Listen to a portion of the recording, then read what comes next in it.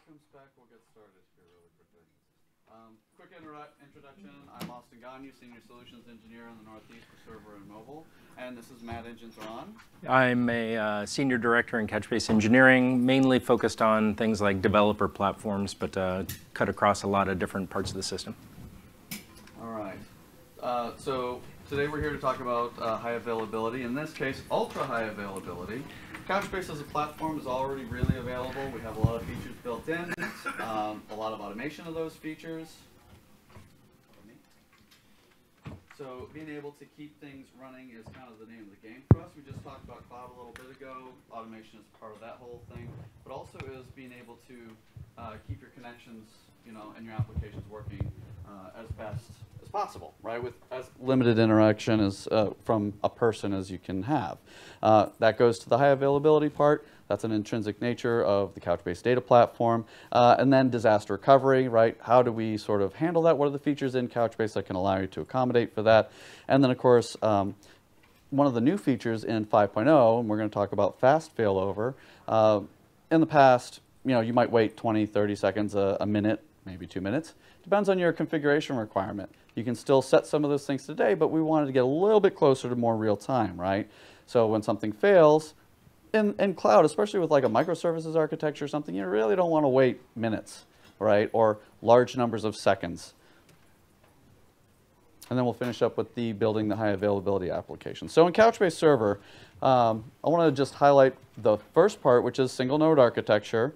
The fact that we have, the cluster manager out there. He enables everybody to talk from an application perspective to the Couchbase cluster, no matter how many nodes you have, and you get one sort of picture of the cluster. Not quite single system image, if you're familiar with that terminology from a long time ago, when we're talking about one command line, 100 servers, like that was the way things used to be. This is similar to that with one intelligent connection spanning out to all of the nodes, right? So now, if something fails, I kind of know what's going on. But because we have a single node type, we install one software package that can do many different kinds of things.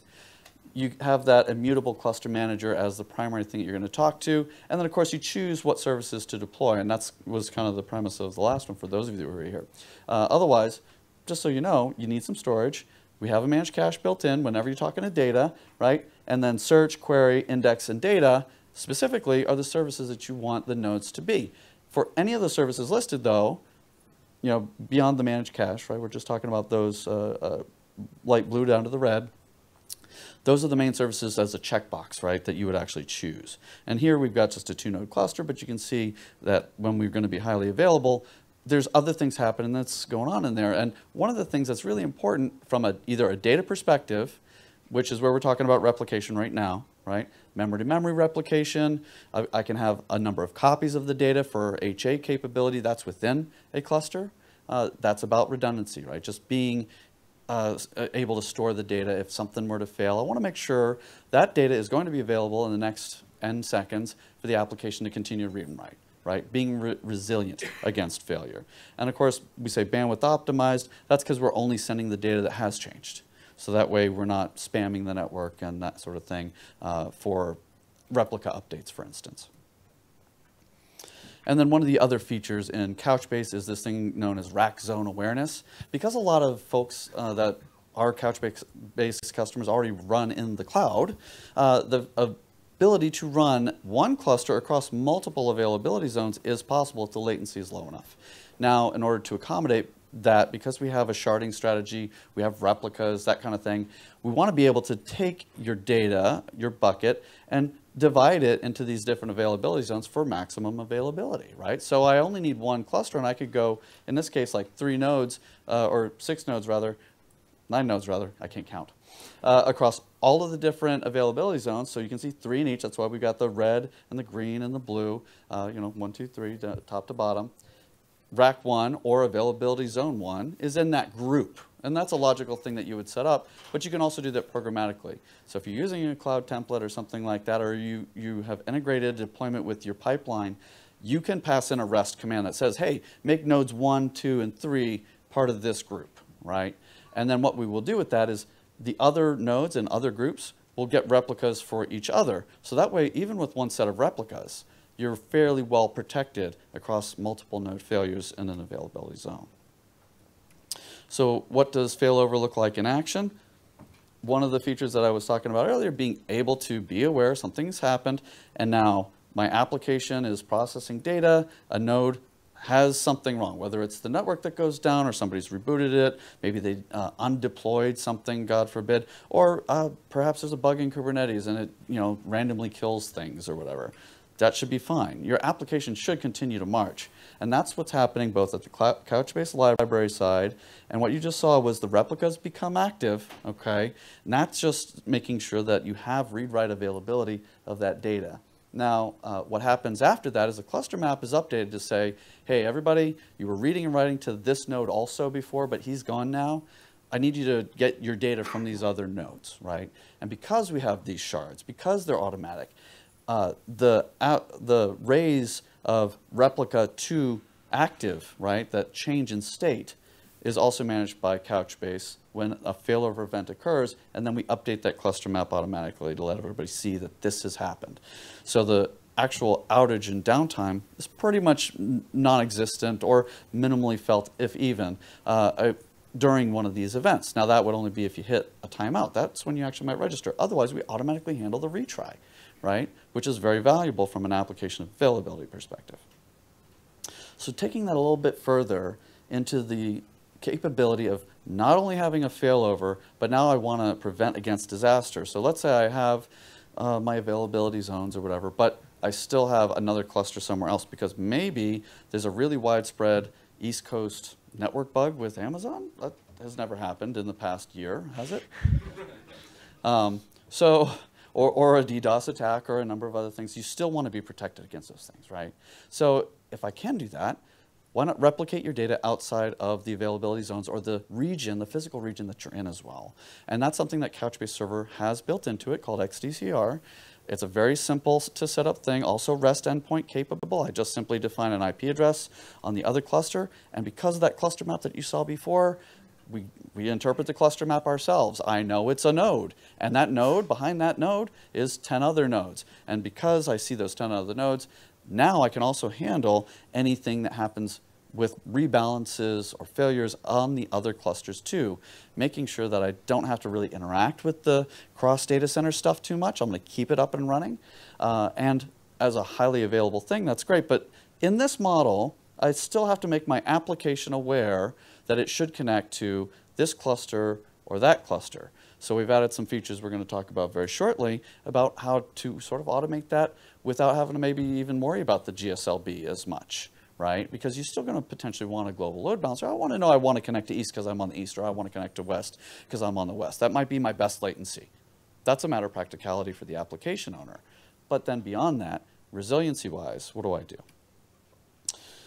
So a couple of quick features about XDCR. I've mentioned some of them already, but one of the things I want to mention is that applications can read and write from both clusters when you're using the active-active capability, right? Now, if you think of something like DataGuard or Golden Gate or DRBD or some other replication technology, it may not actually be the case. You may be reading and writing, but there's probably some latency in there, right, that you may want to sort of overcome through the application stack. With Couchbase, if I was to sort of blindly read and write from either location without worrying about latency, I might have to put some extra timing into my application reads and stuff like that too, okay, in the past. So now we have some additional capabilities. Also filtering. I did want to mention that. I put it in there in red. I wanted everybody's eyes to kind of go down there. But the fact that you can make this a push button operation, it's now my data is in multiple places, and I don't have to have two locations. I can have multiple locations, right, with different data in different places, or all the data can be active-active. How many people have an iPhone? Just curious. Yeah, so a lot of us, right? Your application profile that you access all of your stuff through in iTunes is stored in Couchbase. It's stored in multiple clusters in Couchbase, and you don't always hit the same cluster because all the clusters have the exact same data via XDCR, right? They are replicated and they're aware. So therefore, if I'm here on the East Coast or I fly to California, I'm probably going to hit one on the West Coast, right? And the latency should be as good as it should be no matter where I'm at. I go to Europe, it works just the same way. So what does it look like? Oh, sorry, there's the animation there. My apologies. Go back again really quick. I will leave it alone now. All right. So what we're saying is XDCR after write from cache, right? And so why that's important is because we have the managed cache, all of your read and write activity comes from the cache first and last, right? I write the data to cache, it's committed, quote unquote, right? My operation is done unless I ask for additional durability. When I read the data, it's also coming from cache. Now that means that whenever I have these queuing operations, like to another node for a replica copy within the cluster, or XDCR outside of this cluster, it's also using the memory, right? So when we say XDCR after write, the latency on that write is as fast as memory, right? And that's the important part to think about here. It's not like a disk queue. I'm not worrying about how many things are sitting there waiting, not a copy on write, right? We're not talking about that kind of thing. We're talking about what's changed. We're going to coalesce as much of that together as possible, so we're only sending the pertinent change data out the wire from memory directly to the other nodes in the other cluster, right? In a multi-processed way, right? So I have threads open to every single node in the other cluster too, from all the nodes in this cluster. And I'll send directly to wherever those shards would be for those documents. It's highly parallelized is the point. So what else can it do? We have conflict resolution in here, so you're not managing that so much. There are a couple of things, obviously. We only support 2 main methods, but conflict resolution based on revision. How many things have changed in what sequence? Okay, great.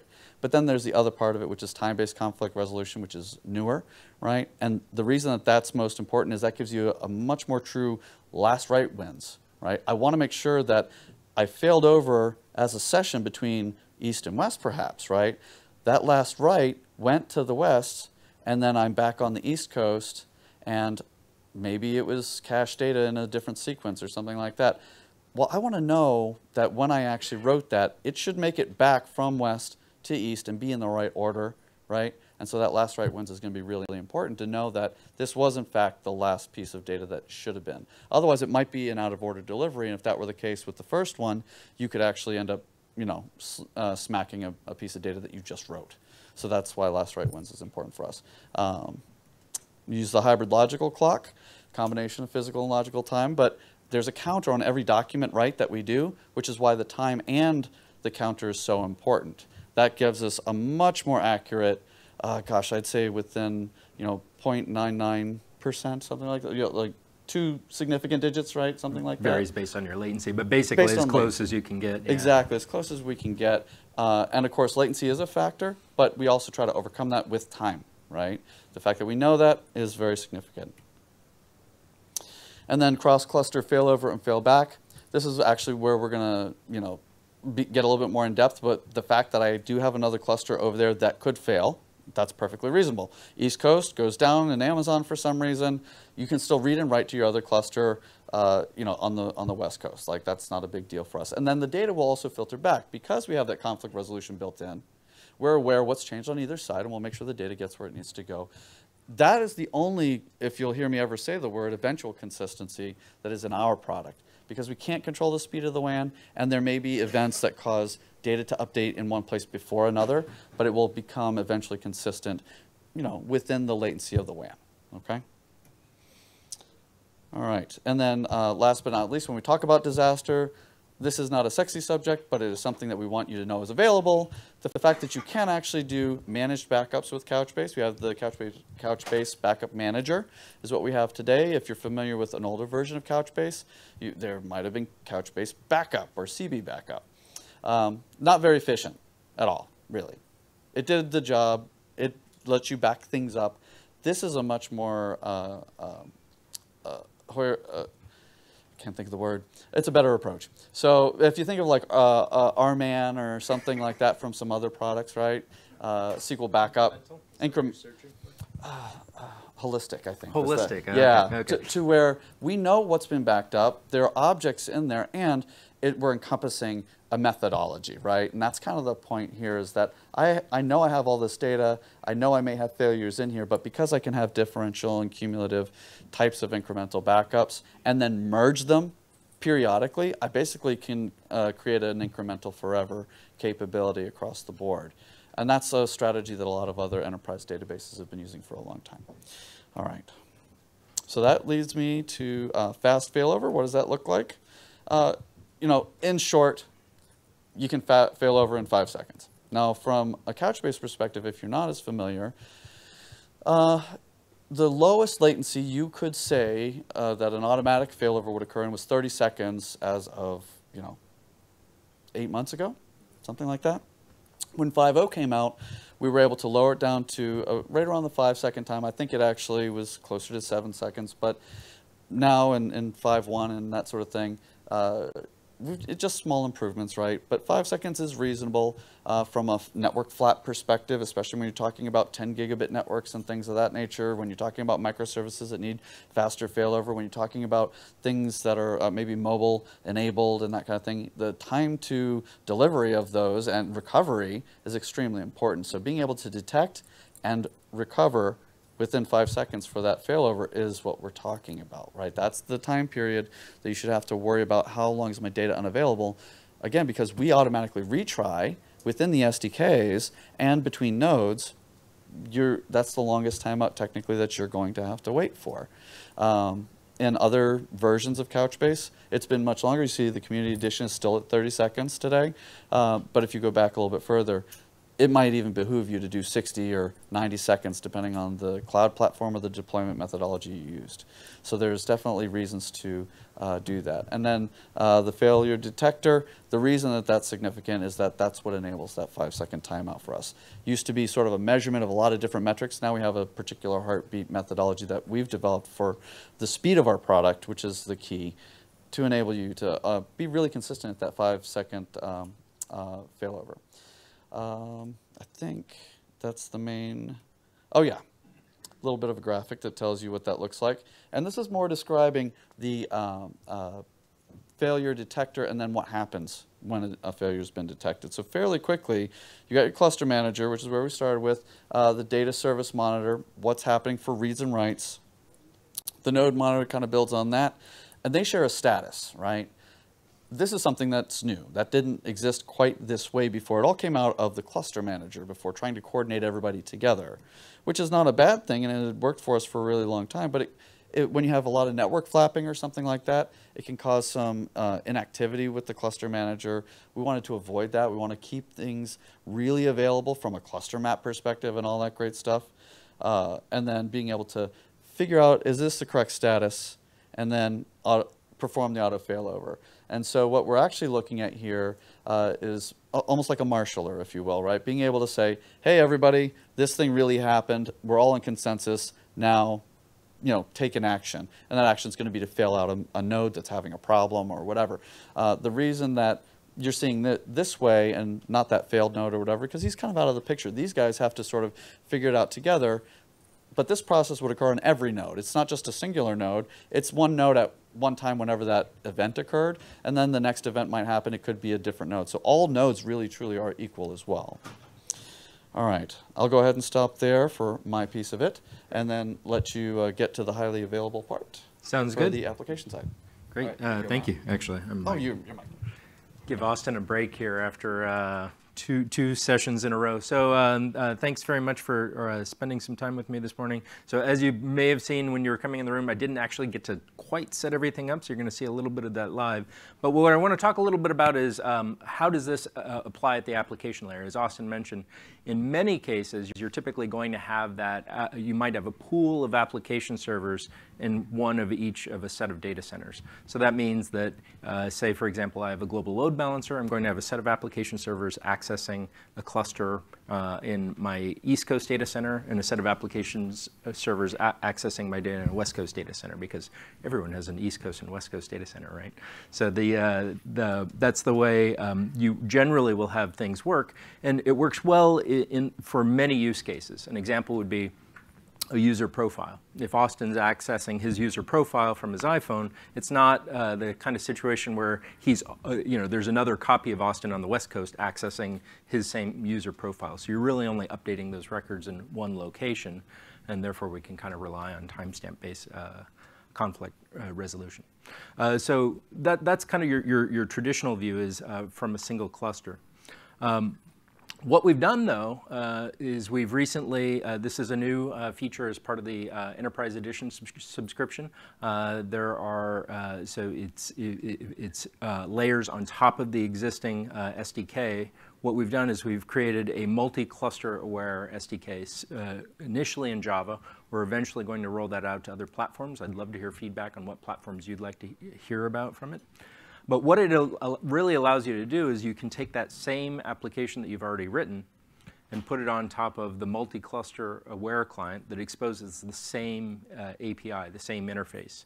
Now, as abstractions tend to work, just because it's the same interface doesn't mean that you won't necessarily notice any differences at all. You know, things like the timestamp-based conflict resolution underneath does have an effect on how certain kinds of application behavior work. But the great news is what it does is it allows you as an application developer or deployer to describe to the system what behavior you want to have in certain kinds of fault conditions. The most popular one, for example, is maybe I have an application which is needs to make sure writes get to a node in a cluster. In traditional Couchbase, you might, even in a failover kind of situation, it may take a few seconds to be able to identify that node and fail over. So really, you just want to be able to write somewhere else. Maybe this is an IoT type application where the records you're receiving just need to be written somewhere.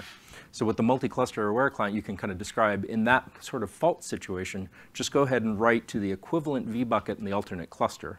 And that way, when the node in the local cluster becomes available again, that data would replicate back. And since you're talking about records that you're writing once and then reading maybe through an aggregation or something along those lines, you don't actually see any impact on the application. It also allows us to you as an application deployer to do traffic distribution. Maybe you have a maintenance interval where you want to be able to take one particular data center offline, go through a hardware upgrade or some sort of software upgrade. Through the multi-cluster aware client, you can actually direct it. So in Java today, what we're doing is we allow you to do that either through JMX or programmatically. And so you can define how you want that application to switch over as opposed to failover between different data centers, which may happen from occasion. So as an example, there we were using the data center on the right. And if I were to switch over, it might switch over to, oops, wrong way. I can switch over to the one on the left, and the one on the right would no longer be up to date. And that would be working in conjunction with the rest of XDCR. You can do things like pause cross-data center replication, do whatever upgrade you need to do, and then resume it. And any deltas would then replicate across. Of course, on the back end, cross-data center replication is replicating that data between the different clusters, whether you're using timestamp-based conflict resolution or revision-based conflict resolution. But we've written this to handle lots of different topologies. The most common topology we see is the two data center topology. But if you haven't worked with cross-data center replication before, when you create those replication agreements, you're actually able to do things like a one-way replication or bidirectional replication. Or we even have some deployments that are advanced, more advanced deployments. PayPal would be one that had spoken about their cross-data center replication deployment before, where they have a ring topology. So they actually have 4 different data centers that are working in a ring kind of topology. And so what we have in the multi-cluster awareness for Java client is that ability for your application to describe what topology you're running your cross-data center replication on top of and how you want that layer, that MCA layer, to behave in certain failure conditions. And it does that built on top of a failure detector that then works with a coordinator and that interface up to your application. So a couple things on components. There's a component called a coordinator that defines when and how to fail over. By the way, the coordinator is an open interface, so you can actually implement your own coordinator if maybe you have more information from your environment. In some enterprise environments, you might have some other source of telemetry to allow you to figure out when you need to be able to switch over from one location to another.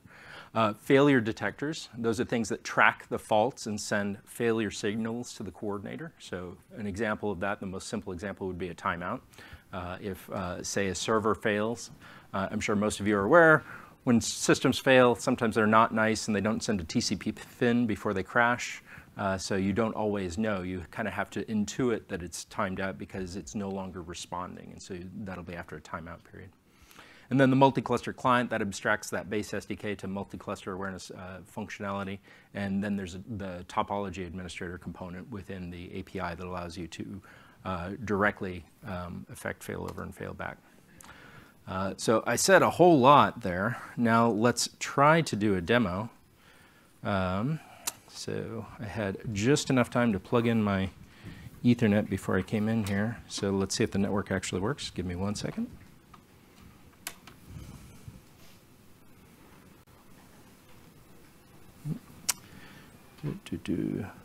Don't mind that. So I'm going to go out of full screen. So what I have here is I have conveniently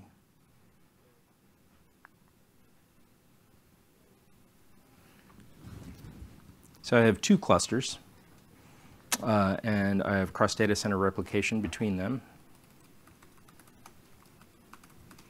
Yeah.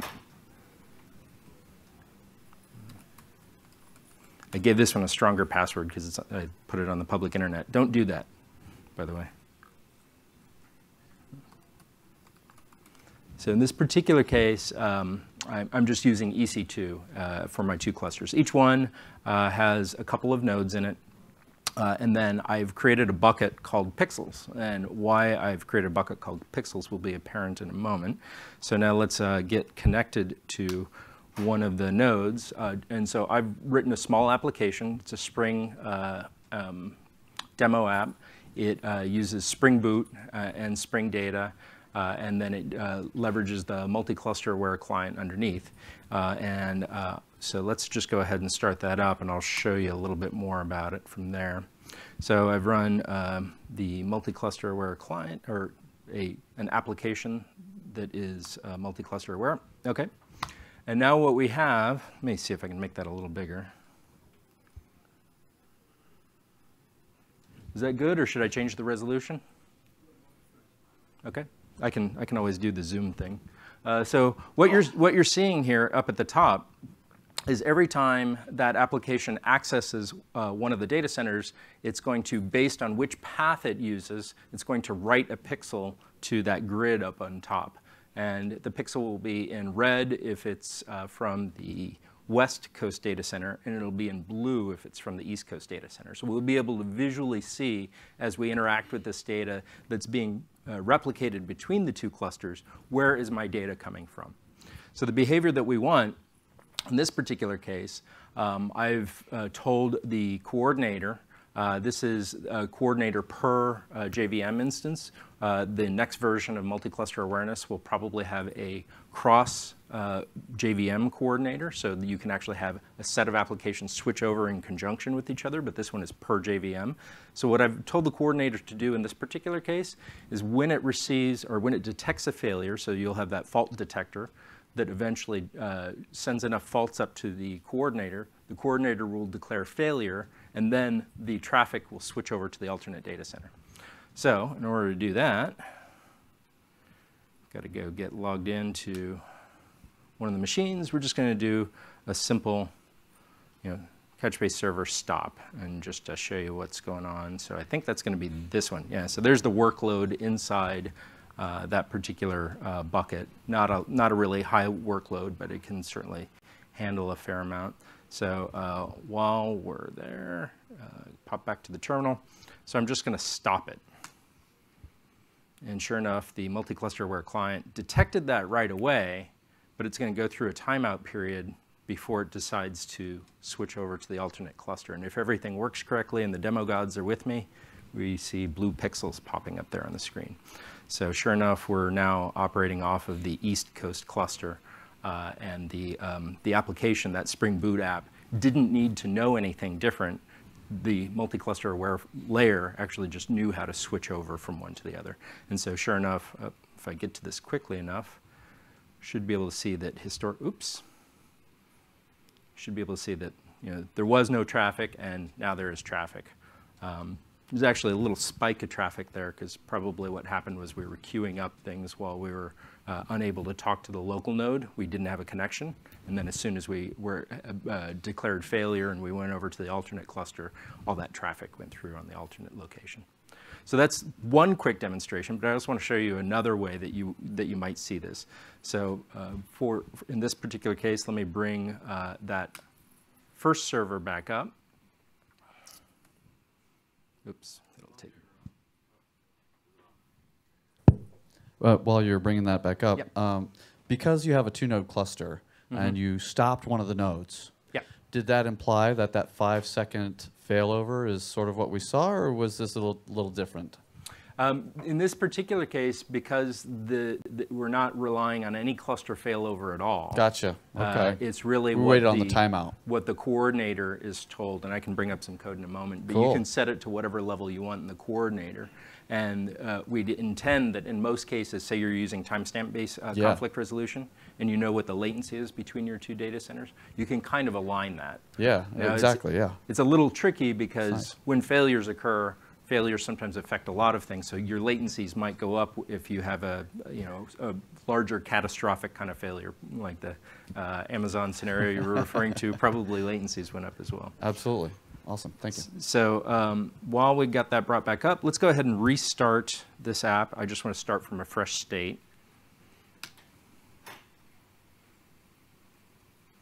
And it's a little hard to see, but we customized the ASCII art, shows the Couchbase logo there, and Spring Boot when you start up. So go back here, and I'm just going to refresh the app. One thing I didn't mention is that the multi-cluster awareness layer handles all the services. So you'll notice here in the upper right of this particular user interface, I have this section where I am able to interact with that programmatic layer, that coordinator, and tell it what I want to do. So this, like I said, is a Spring Boot app. So what we've done is we've put a couple of the different we've put basically a little button there for each service. And from the coordinator, you can actually control how you want those services to switch over from one to another. Got a question? Is that built into every Couchbase cluster when you make it, or is that something special? The service switchover?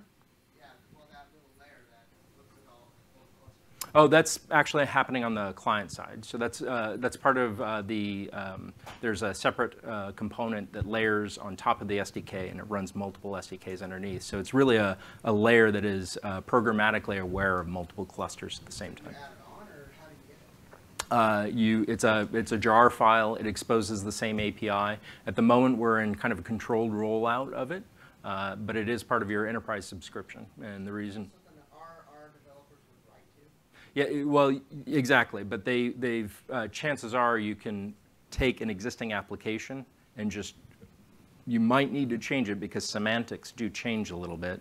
But we might need to review it, which is why we go through the controlled rollout process. We don't want to be in the situation where your site goes down and it was this piece of software that had slightly different semantics. But for sure, you can just take an existing application, put it on multi-cluster awareness, probably have to consider how do you tell the coordinator to handle certain failure scenarios, and you're all set to go. So it is part of the enterprise subscription if you have one already. Coordinator's built in. Yep. Yeah, the coordinator's part of the product of Couchbase on that side, and then there is the other part that the SDK has to be able to interface with that. Is that the XDCR or whatever that is? Cross data center replication? Yeah, so cross data center replication is already built into Couchbase Server. Right. The enterprise edition has the timestamp-based conflict resolution and the faster failover times. So a hybrid logical clock for the system to be able to deal with those kinds of situations where maybe I update a record in 2 locations at the same time. So just to show this alternate, and then I'll show you a little bit of the code. This code is actually pretty simple. I have a quick question. Yeah. So if you have more than 3 clusters, Mm-hmm. this setup, how does it decide which cluster to failover onto? So you specify that to the coordinator when the coordinator starts. So if you had that 4-cluster kind of topology, we've been pretty comprehensive in this. You might say, for example, start in picture a ring topology 4. You might start in the upper left, but what do you want to do in a failure case? Do you want to go to the one to the right or the one to the left? And we don't really know. That's up to you as an application developer or deployer to specify to the system. And then you do have both, like I said, programmatic access and JMX access to be able to switch that back later. And we also handled, say, one other case, which is what happens when you get to the end. Do you want to continue going around the ring if things keep failing, or do you want to stop there? And the reason for that is you probably, there can be certain kinds of pathological kind of failure conditions where you don't want to be ping-ponging across the cluster and changing data. So let me hold on to questions here, and I can, but I'm definitely available after the session. Actually, I think I'm the only thing between you and lunch, so thank you for sticking around. As I mentioned, there's programmatic access. So for example, I can, as you see in this particular case, all of our traffic's occurring from one cluster. Maybe I need to go into a maintenance interval. And so rather than actually doing a failover, I want to tell the application I'm going to switch from one data center to another. So first I'll turn off the query service, and then the view service, and then the search service. And so we didn't have any of those workloads. Technically, I could do something like this. Select 1 equals 1, nothing really exciting, and then it would run to the alternate cluster. Oh, it didn't show in the graph. Should have shown. Yep, okay. That's the demo fail on that part. And then if I click binary, what we should see is it should automatically switch from one to the other. And it didn't, probably because I did the nickel thing. Okay, let's rescue that demo. I'm guessing I threw off the coordinator there a little bit. So as soon as it comes back up. Okay. So we're operating on one, and then if I turn off, say, the binary, which is really KV data interaction, what we should see is it's going to switch from one cluster to the other cluster because I'm telling it to switch that data now and start directing it to the other cluster. Interesting. Well, it worked earlier. I'm not quite, let's see, shut down latency manager. I won't try to debug this particular one live, but what I can do is probably show one other scenario. And this is, so that would be a switchover, right? That's a manual sort of, I as an administrator want to take an action. The other thing that you might do is do a failover itself. Yeah, I can go tell cluster west, I can tell the coordinator, I want you to fail. I as an administrator or a developer, I want to fail cluster west, and then it should automatically, okay, now it's working with me. It automatically switched over to cluster east. In this particular case, and if we were to look at our traffic, sure enough, the traffic popped up as it went from one to the other. Oh, and I'm logged out of that one. One interesting thing here, though, is if should we attempt our nickel again? So try to run a request. Yeah. Okay. So you can see now my nickel requests are hitting cluster east as well. So not a very exciting request, but I'm able to generate a little bit of load, and that's going to cluster east as well. And if I'd switched individual services, I may do that. And that gets a little complicated because what do you actually want to have happen in a nickel case? That nickel query might touch multiple vBuckets, and you don't necessarily have a defined behavior, which is why we leave a little bit of that up to you. If I were to, I know we've got a couple questions here, if I were to do a fail back, because I've told my coordinator, I don't want you to fail back. When you get to the end of the list, it will refuse to fail back in this particular case. I could equally tell the coordinator, I want you to fail back, just continue to go back and forth. We kind of don't do that by default, mainly because we want to be a little careful of the ping pong effect. So let me pause there. Got a couple questions. I think you had a question. I know you have one as well. So there was one in the front that I asked you to wait. Yep. Yeah, I thought since the coordinator is distributed out the client job file as a new job file, does that mean a coordinator instance is current application instance? Yeah. So to repeat the question, if the coordinator is delivered as part of the jar file, does that mean it's per application instance? In the current version, it is. What we have actually written into the software for future version is that we're going to effectively cluster the coordinators and cluster it outside the context of a Couchbase cluster. Because you can still have, say, multi-node failures where we don't want to rely on that cluster for that coordination. So we're looking at using things like etcd and so forth to be able to I think that's a sign, yeah.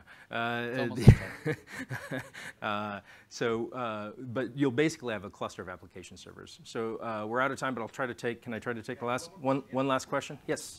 That was the same question. Same question, okay. So yeah, so basically you'll have a cluster of clients. So I'll be around after this and be happy to give more information. Thank you very much for the time. Thank you, everyone.